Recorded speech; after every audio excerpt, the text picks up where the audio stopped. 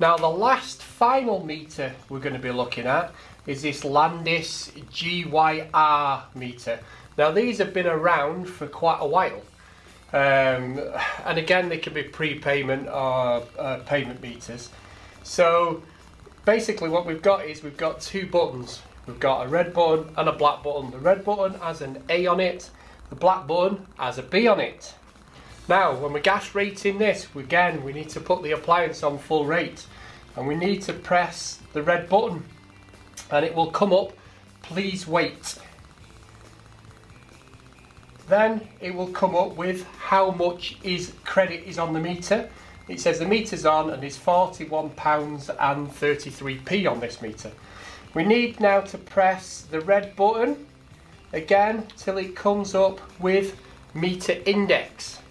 Once we've got the meter index, we can press the black button and start the stopwatch, and what it'll do is it'll say please wait, and it will update the index for us.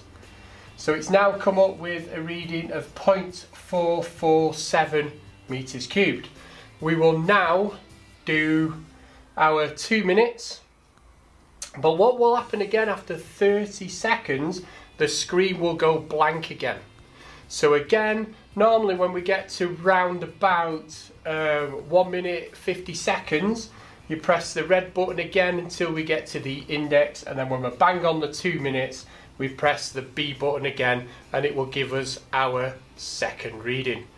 And then we can take our first reading from our second, we can times by 30, give us meters cubed an hour. We can times it by the 38.7, the calorific value of gas, divide by the 3.6, divide by the 1.11, which will give us our kilowatts net.